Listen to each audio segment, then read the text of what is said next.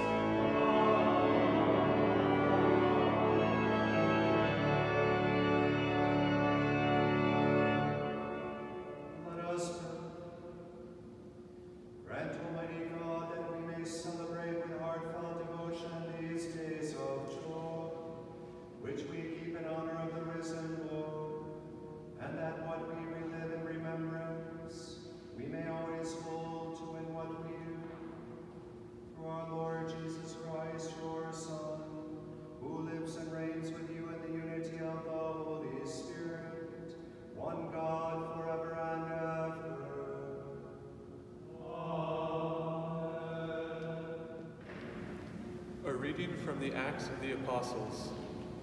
Philip went down to the city of Samaria and proclaimed the Christ to them. With one accord, the crowds paid attention to what was said by Philip. When they heard it and saw the signs he was doing, for unclean spirits crying out in a loud voice came out of many possessed people, and many paralyzed or crippled people were cured. There was great joy in that city. Now when the apostles in Jerusalem heard that Samaria had accepted the word of God, they sent them Peter and John, who went down and prayed for them, that they might receive the Holy Spirit, for it had not yet fallen upon any of them. They had only been baptized in the name of the Lord Jesus. Then they laid hands on them, and they received the Holy Spirit. The word of the Lord.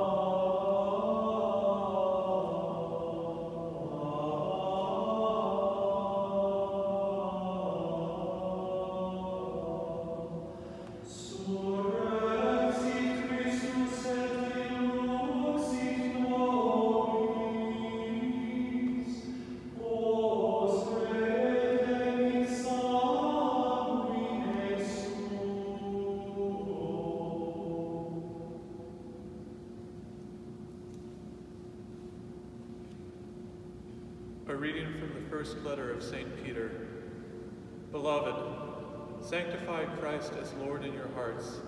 Always be ready to give an explanation to anyone who asks you for a reason for your hope, but do it with gentleness and reverence, keeping your conscience clear, so that, when you are maligned, those who defame your good conduct in Christ may themselves be put to shame. For it is better to suffer for doing good, if that be the will of God, than for doing evil. For Christ also suffered for sins once, the righteous for the sake of the unrighteous, that he might lead you to God. Put to death in the flesh, he was brought to life in the Spirit. The word of the Lord.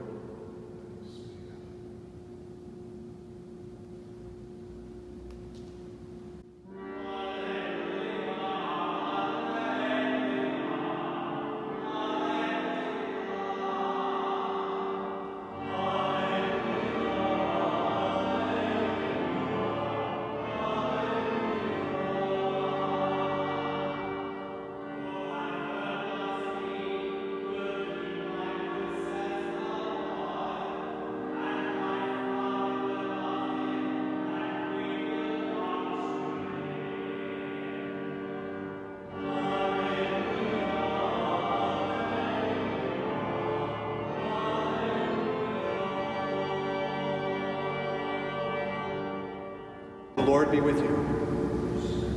A reading from the Holy Gospel according to St. John. Jesus said to his disciples, "If you love me, you will keep my commandments, and I will ask the Father, and he will give you another advocate to be with you always, the Spirit of truth, whom the world cannot accept, because it neither sees nor knows him. But you know him, because he remains in you and will be with you. I will not leave you orphans. I will come to you. In a little while the world will no longer see me, but you will see me, because I live and you will live. On that day you will realize that I am in my Father, and you are in me, and I in you. Whoever has my commandments and observes them is the one who loves me. And whoever loves me will be loved by my Father, and I will love him and reveal myself to him." The Gospel of the Lord.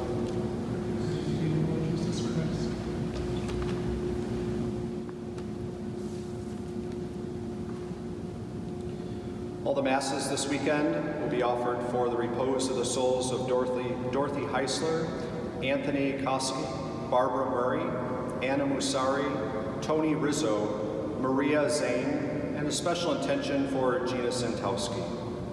And I continue to keep all of you in our prayers here at this parish and we ask that you continue to keep us in your prayers as well. As you probably heard, there has been some news about the reopening plan for parishes throughout the Archdiocese, and I'd like to share with you a letter from our Cardinal.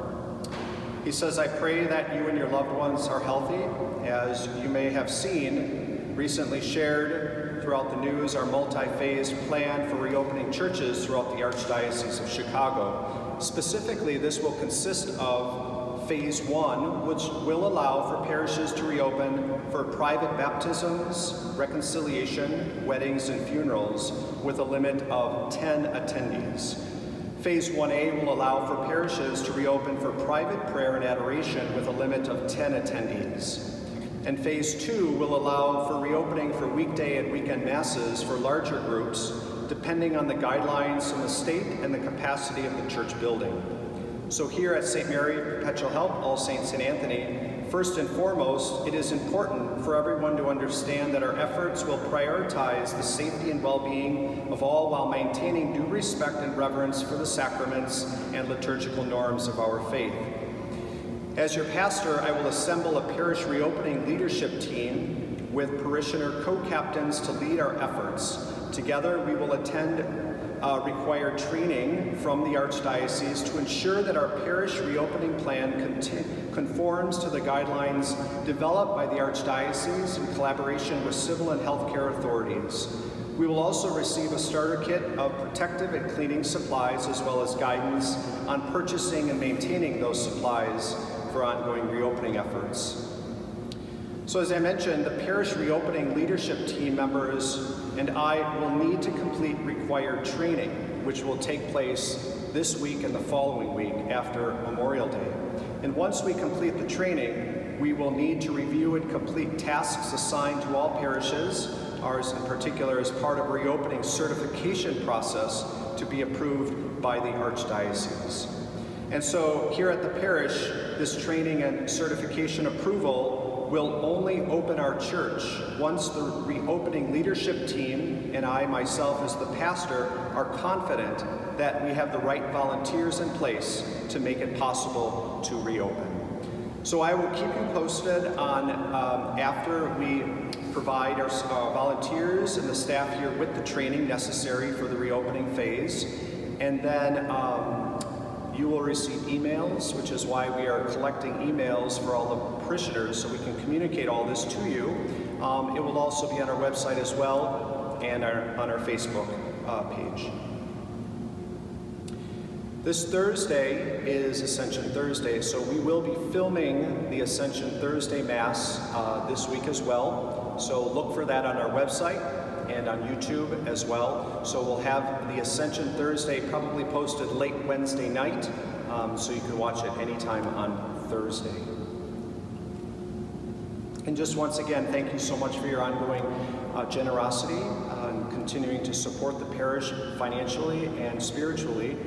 We can't do it without you. So I want to thank all the people here at the parish and people throughout the world who continue to give to this beautiful parish to continue its upkeep, for the operating expenses, and also for a lot of the work that we have to continue to do on the church itself. So you know we are working at trying to patch up the roof, looking at a new copper dome. So anything you can give, both in the preservation fund and in the regular operating budget, would be greatly appreciated. So thank you so much for your ongoing generosity. In the name of the Father, and of the Son, and of the Holy Spirit. I think all of us can agree that prayer is a very intimate form of communicating with God.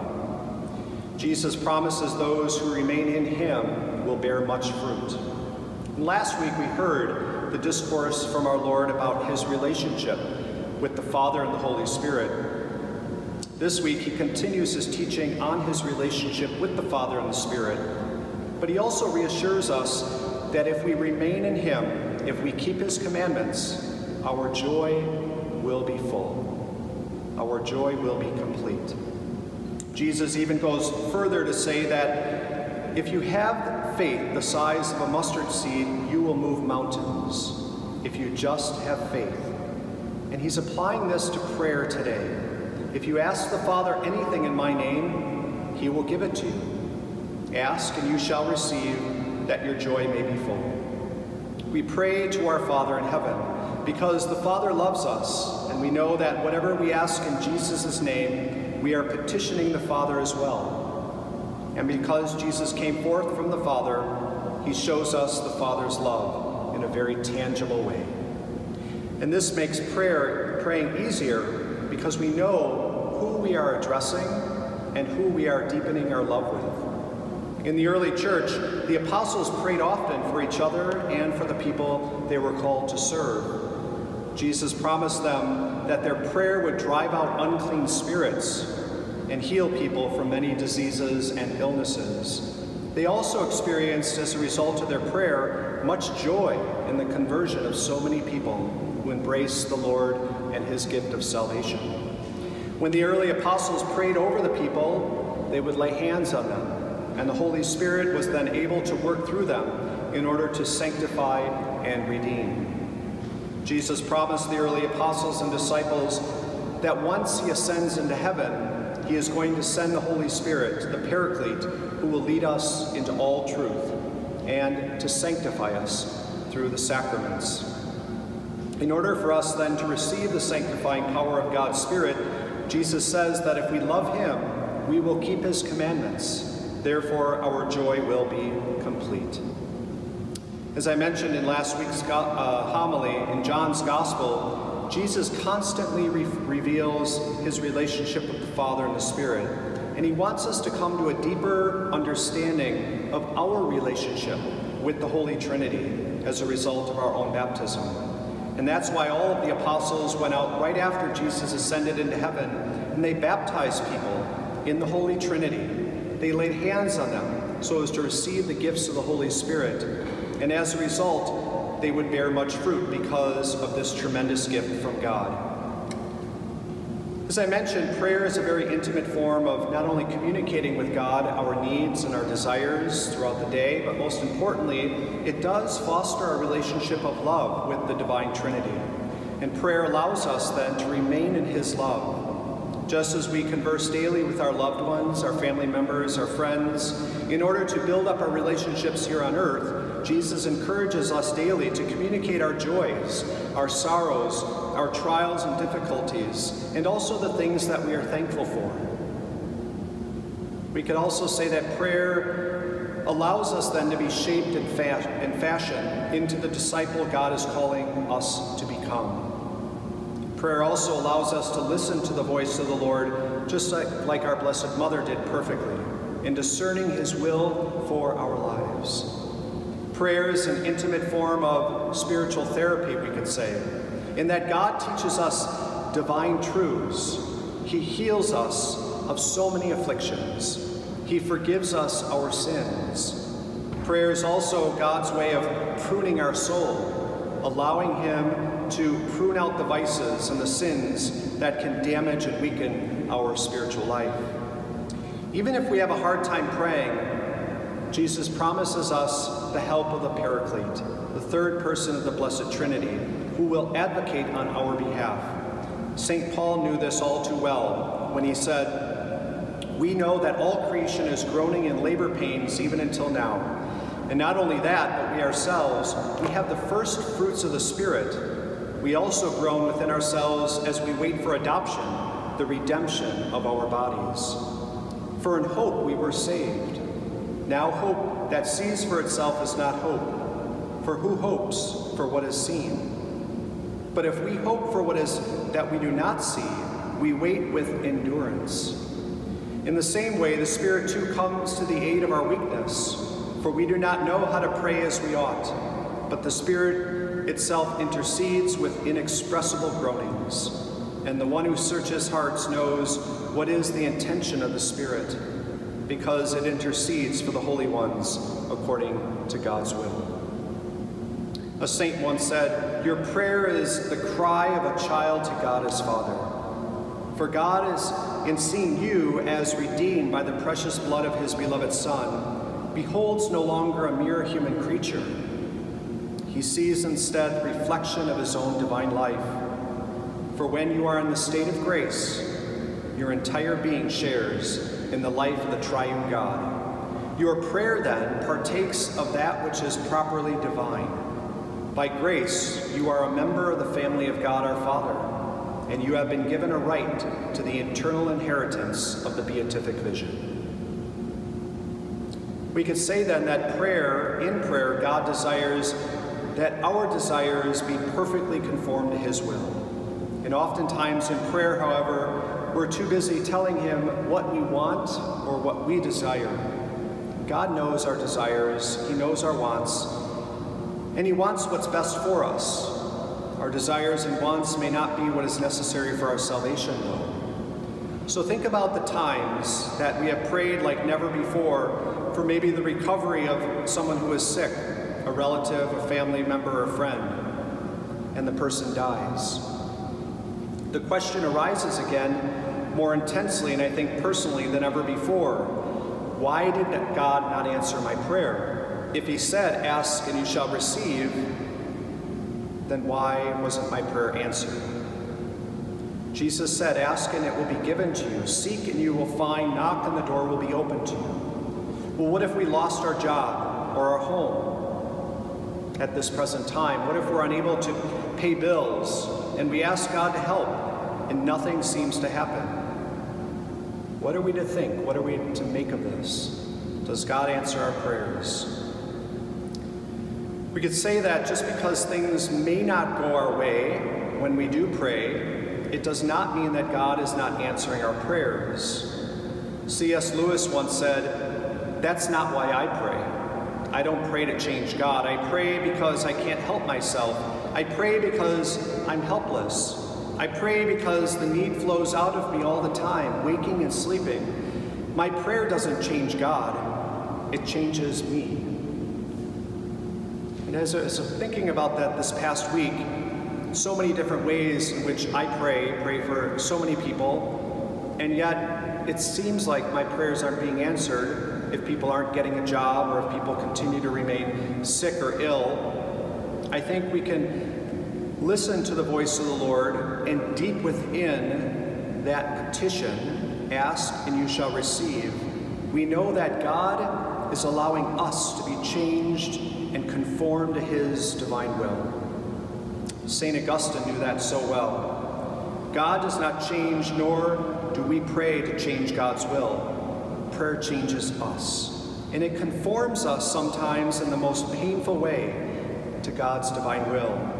The experience of darkness and pain and suffering and of dryness, maybe emptiness, challenge us then to move closer to God with faith and hope in order to understand his providence. Many times it may not seem to make sense, but if we persevere in prayer, God comforts and guides us in ways beyond our imagining. St. Augustine came to the conclusion that we come to know God's will not through emotions or feelings, but rather through a strong and unwavering faith, as the psalmist proclaims, "Blessed are they who hope or trust in the Lord." Most of the time, all we can do is cling to the assurance of faith. God's providence for us takes us far beyond our own terms. God takes us beyond life and death. People speak oftentimes of finding comfort in God's will, but this does not mean comfort in the ordinary sense of ease and good feeling. It means comfort in the original sense of the word, strength. The word comes from the Latin fortis, which means strong. So we could say that God answers our prayer by giving us a strength, a kind of strength we never knew we had. Or rather, a kind of strength we did not have until the moment we needed it the most. Our Lord teaches us today that God will never refuse us anything if it be in accordance with his holy will. We pray today that our joy deep within us, that fruit of the Spirit, will be complete, will be full, but we know that that joy and that peace will never be completely full in our lives until we rest in the divine Trinity in heaven, in the life of God's life that he allows us to experience a little bit here on earth. So we continue to ask, we continue to knock, we continue to seek, and we know that whatever we ask of the Lord, he will grant us, if it be in accordance with his will.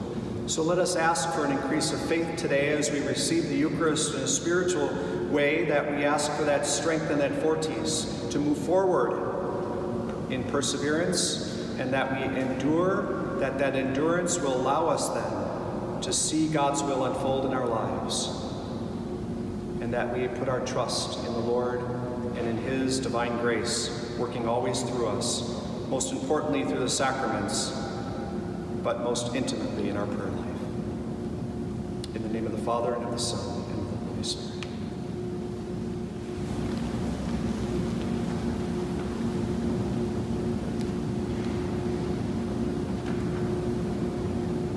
I believe in one God, the Father Almighty, maker of heaven and earth, of all things visible and invisible.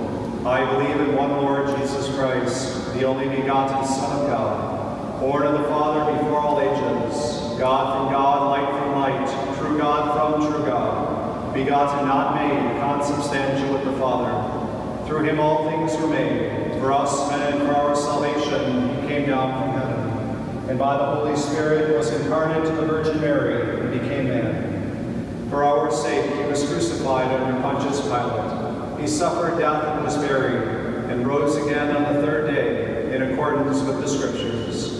He ascended into heaven and is seated at the right hand of the Father. He will come again in glory to judge the living and the dead, and his kingdom will have no end. I believe in the Holy Spirit, the Lord, the giver of life, who proceeds from the Father and the Son, who with the Father and the Son is adored and glorified, who has spoken through the prophets. I believe in one holy, Catholic, and Apostolic Church. I confess one baptism for the forgiveness of sins, and I look forward to the resurrection of the dead and the life of the world to come. Amen.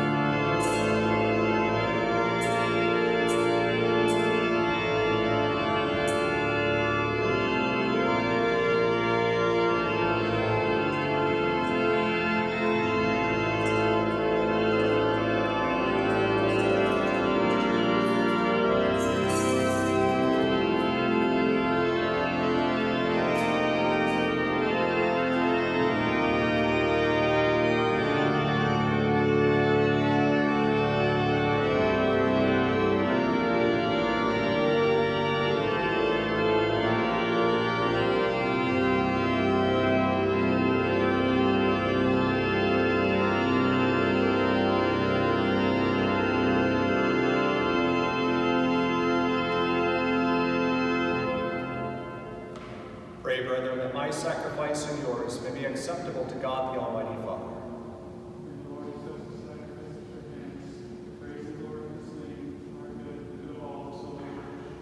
May our prayers rise up to you, O Lord, together with the sacrificial offerings, so that, purified by your graciousness, we may be conformed to the mysteries of your mighty love.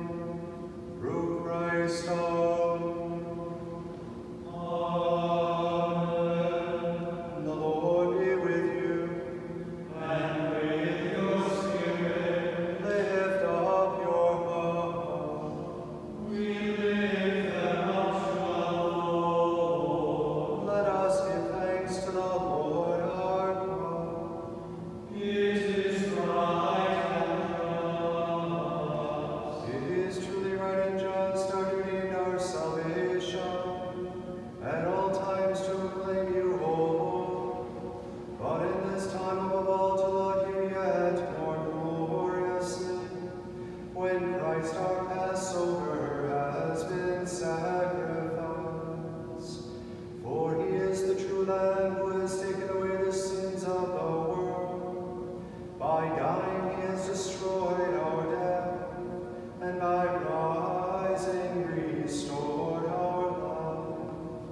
Therefore, overcome with paschal joy, every land, every people exalts in your praise, and even the heavenly powers with the angelic hosts sing together the unending hymn of your glory as they acclaim.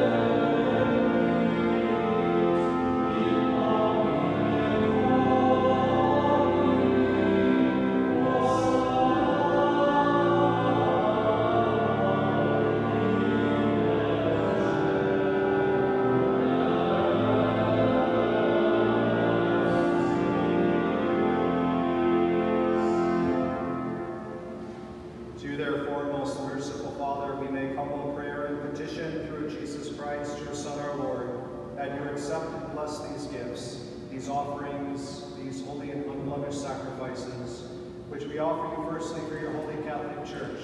Be pleased to grant her peace, to guard, unite, and govern her throughout the world, together with your servant Francis, our Pope Lays, our Bishop, and all those who, holding to the truth, hand on the Catholic and Apostolic faith.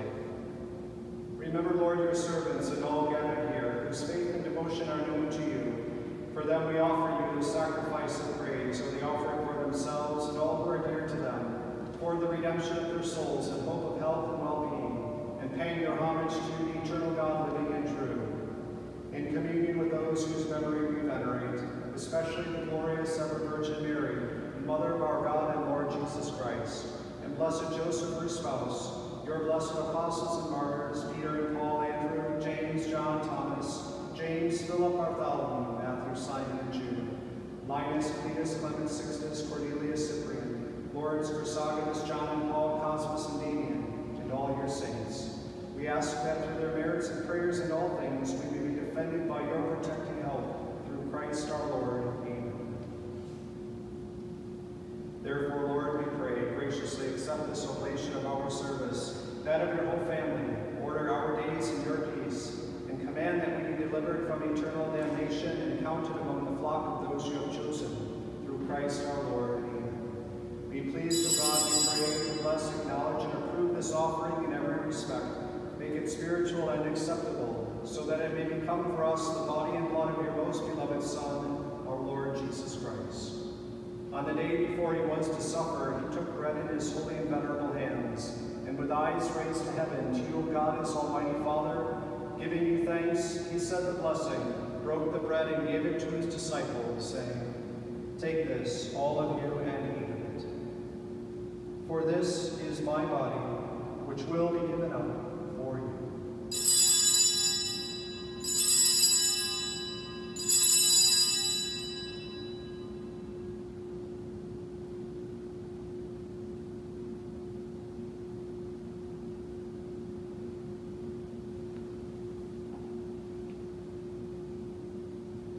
In a similar way, when supper was ended, he took this precious chalice in his holy and venerable hands, and once more giving you thanks, he said the blessing and gave the chalice to his disciples, saying, "Take this, all of you, and drink from it. For this is the chalice of my blood, the blood of the new and eternal covenant, which will be poured out for you and for many for the forgiveness of sins. Do this in memory of me."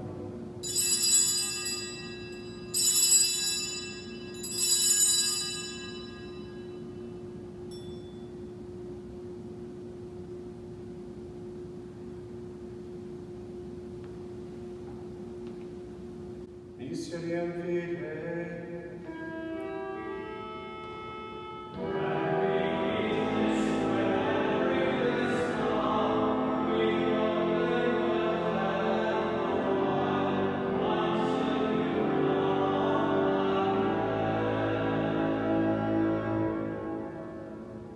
Therefore, Lord, as we celebrate the memorial of the Blessed Passion, the resurrection from the dead, and the glorious ascension into heaven, of Christ, your Son, our Lord, we, your servants and your holy people, offer to your glorious majesty, from the gifts that you have given us, this pure victim, this holy victim, this spotless victim, the holy bread of eternal life and the chalice of everlasting salvation. Be pleased to look upon these offerings with a serene and kindly countenance, and to accept them as once you are pleased to accept the gifts of your servant Abel the just, the sacrifice of Abraham, our father in faith, and the offering of your high priest Melchizedek, a holy sacrifice, a spotless victim.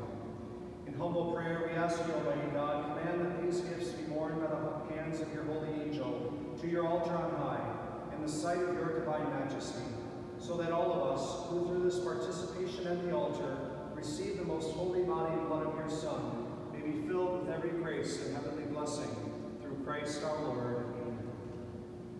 Remember also, Lord, your servants who have gone before us with the sign of faith, and rest in the sleep of peace.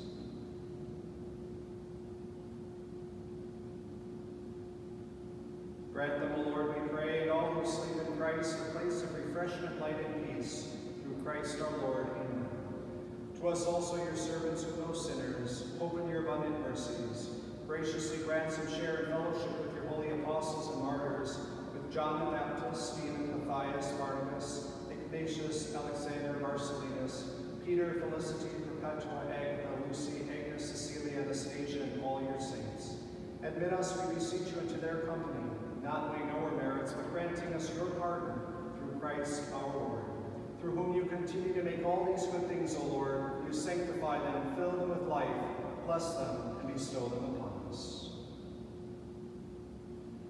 Through him and with him and in him, O God, Almighty Father, in the unity of the Holy Spirit, all glory and honor is yours forever and ever. Amen.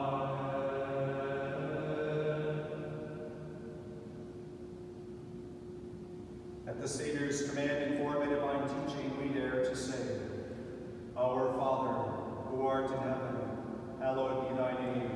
Thy kingdom come, thy will be done, on earth as it is in heaven. Give us this day our daily bread, and forgive us our trespasses, as we forgive those who trespass against us. And lead us not into temptation, but deliver us from evil. Deliver us, Lord, we pray, from every evil. Graciously grant peace in our days, that by the help of your mercy that we may be always free from sin and safe from all distress as we await the blessed hope and the coming of our Savior, Jesus Christ. Lord Jesus Christ, who said to your apostles, "Peace I leave you, my peace I give you," look not on our sins, but on the faith of your church, and graciously grant her peace and unity in accordance with your will, who live and reign forever and ever. The peace of the Lord be with you always.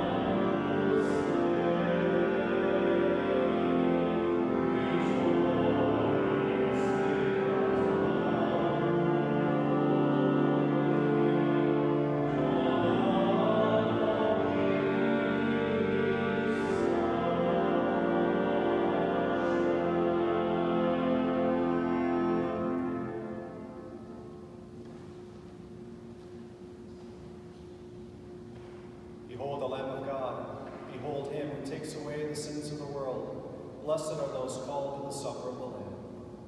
Lord, I am not worthy that you should enter under my roof, but only say the word, and my soul shall be healed.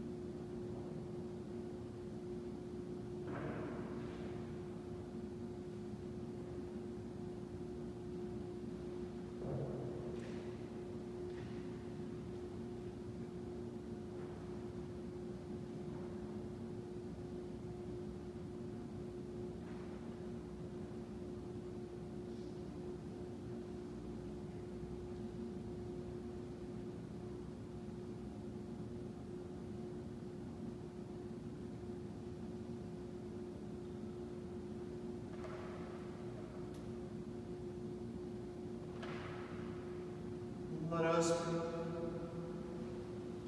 Almighty ever-living God, who restore us to eternal life in the resurrection of Christ, increase in us, we pray, the fruits of this Paschal sacrament, and pour into our hearts the strength of His saving food, through Christ our Lord. Amen.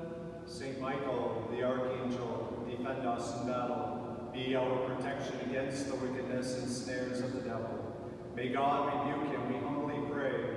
And do thou, Prince of the heavenly hosts, by the power of God, thrust into hell Satan and all the evil spirits who prowl about the world seeking the ruin of souls. Amen. The Lord be with you. And with your spirit. May Almighty God bless you, the Father, the Son, and the Holy Spirit. Amen. The Mass is ended. Go